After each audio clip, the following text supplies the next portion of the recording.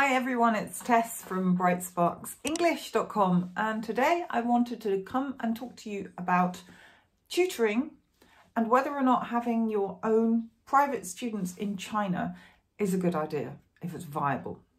So it's an interesting topic. I've spent the last week thinking a lot about it because obviously it's affecting many of us now. We've suddenly got our jobs taken away from us and we're all thinking, what are we going to do? Some of us have chosen to go down the schools route and others are setting up as independent teachers. So this is rather addressing those who want to go independent or are in the process of doing so. So I thought, first of all, I'd just go over exactly what these regulations are. Why is it that we've suddenly got no work? Now, I'm sure most of us all know that anyway, but just to remember, to remind ourselves, they've banned foreign teachers from teaching core subjects in China. Foreign teachers who are based outside China, that is. That's the first thing. They've banned the use of foreign curriculum.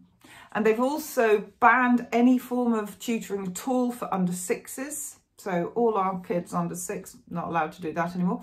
And they've also banned tutoring of core subjects, weekends, holidays, school holidays, national holidays, makes no difference, and after 9 p.m. So that is basically what they've already said they're banning. Now, let's have a think about this. How can it affect you as a teacher wanting to move forward and taking on your own clients, your own students who potentially you taught at the school you worked at? Well, personally, and this is, I cannot stress enough, this is my take on things. There is nothing saying that this is going to happen. This is just me reading between the lines and talking to people who have contacts in China. But basically, it sort of stands to reason that the government are going to go, do we want this blossoming private tutoring market to continue to grow?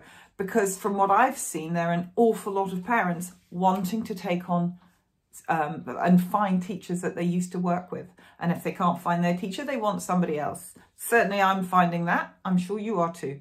So there is a blossoming market, and we are doing something that they want to ban. So my thought is that they're not going to let that happen. They're going to find some way of making it very, very hard for us just to continue teaching in China.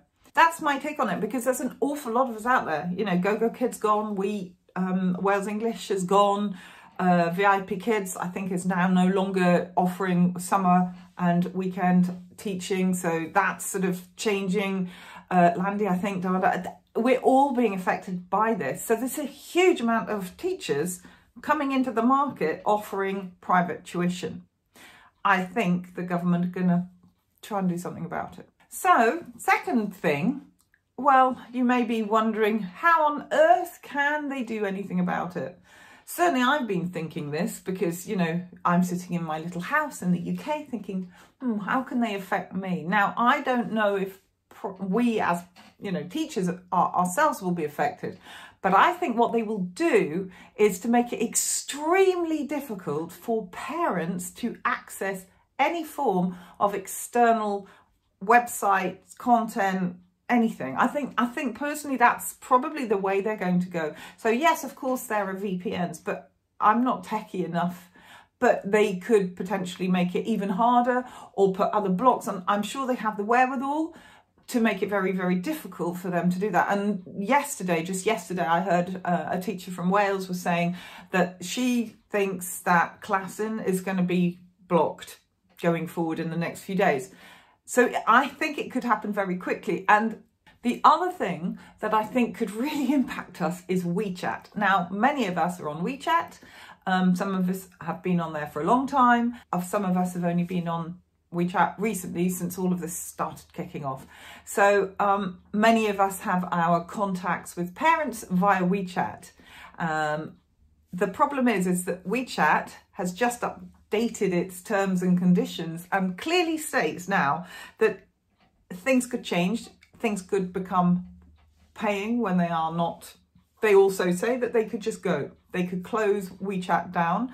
There are 2 versions of it. There's the version Weixin, I probably haven't said it properly, which is for Chinese numbers, the Chinese version of WeChat. And then the one we're on is for those who have numbers that are not based or registered in mainland China. And it's the WeChat version that could be affected by this. So we don't know that. Will they allow WeChat to continue? Not so sure, because again, at the moment, it's a perfect conduit to put the Chinese parents in contact with us teachers. Do they want that? No, they don't. So what will they do? Will it change? I think it probably will. Don't know when. And again, I have no insider knowledge of this. It's just me thinking, it doesn't make sense that they allow it to continue. So of course, make sure if you are busy building up your Chinese student base, make sure you have other contact methods and WeChat with your parents, get their emails or whatever it is, but make sure that you continue to be able to contact them if WeChat goes, which you could overnight. The other thing, of course, is WeChat has WeChat Pay. And for those of you who have managed to get through the fairly complex ways of being paid by Chinese parents, WeChat may figure in there. WeChat Pay may disappear as well. So you may have to rethink how you're receiving payment if that does affect you. Currently, I'm looking into using Stripe. I think that's probably my way forward. PayPal too expensive, but that's another conversation. So just be aware that WeChat could effectively just be taken down from one day to the next. One day to the next. You know what I mean? They could also just make, I mean, I've mentioned WeChat Pay and Stripe, but they could just make moving money out of China a lot harder for parents. And it will get to a level when they just think it's just not worth it. And of course, finally, the most obvious thing for me is that they will also start really putting pressure on parents not to use us because we're banned, we're illegal, you know, they shouldn't be doing it. So they could potentially, and I don't know how, they could potentially put more pressure on parents to not go down this route and to use the alternatives that companies such as Wales English are offering, which is a stream service with no teacher but AI being used or incorporated in it, and teachers not being visible, students not being visible. It's just a recording. That is possibly what they're going to make them do. So that's what I think they could potentially do. Now, what about what you can do, or what are my conclusions? And I stress again, this is very much just me thinking about it. But if we just have a look at what they're doing, in the last few days, they've said that they're going to cut partnerships with the UK, well, US universities and Western universities. Now, they were always a huge amount of Chinese students who'd come over and study in the West and in the US. They are keeping the Confucius Institutes open, but they're not keeping the partnerships with other universities in the US or in the West. So that already sort of shows the way that they're going. They've also decided to stop English exams in primary school. They're teaching English, there is English in it, but the exam has disappeared. They have also just said that Xi Jinping's thoughts will be integrated into the curriculum from September. So there's all of this, to me, demonstrates that they're going to start going more into a sort of, they don't want us. They don't want us, I don't think. And so they won't make it easy. So what do you need to do? What do you have to, you know, what have I been thinking about? Because I'm still really dithering. I said, right, I'm going to do this. I'm going to get my parents. I'm going to start teaching. And actually over the week, I've done what I've said I should do, which is to take a step back and breathe. You know, if you've seen my other videos, I'm a great preacher of taking time to think. And I'm actually, the more I think, the more cautious I am actually to proceed at all teaching any of my students, much as I really, really want to, because the sort of things I'm thinking about is, okay, so how are we going to teach them? So many of you are talking about Voov, Zoom, some of you LearnCube, others Classin. There are various platforms that we're all looking at to think, okay, so how can we make this interactive experience as great as possible? But you need to think about, okay, so if China goes down, if I can't teach anymore and I've put all this money into a platform, what am I going to do if I can't use it anymore? So I would sort of definitely suggest you're looking elsewhere than China to build up your students. Don't just rely on the students in China. Try and find students elsewhere, because then, yes, investing in these sort of platforms makes sense. That's the first thing. The second thing is, well, what about the curriculum? Because again, your curriculum, if you're investing in curriculum, is expensive. You know, I was in a meeting yesterday with a great guy talking about National Geographic curriculum, Reach Higher, etc. Now, I don't know what price he would do for us as a group of teachers, but whatever it will be, it's not going to be cheap, and we will have to make an investment. But for what and for how long?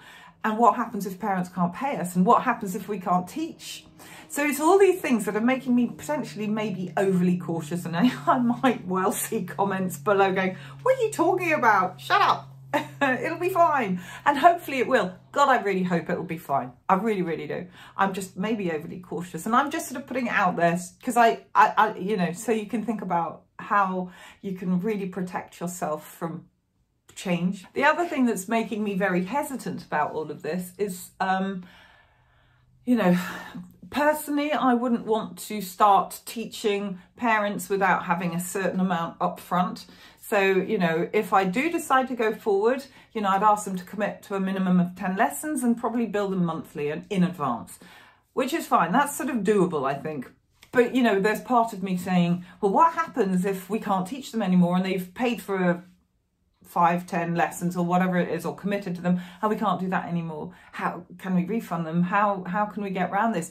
And I'm very conscious of these parents having lost a lot of money, or many of them have lost a lot of money, certainly with Wales English, maybe with the other schools as well. I've seen Wall Street English today. I've just seen an article saying that they owe both their staff and their parents and students, yeah, same thing, lots and lots of money. Some staff haven't been paid for 3 months.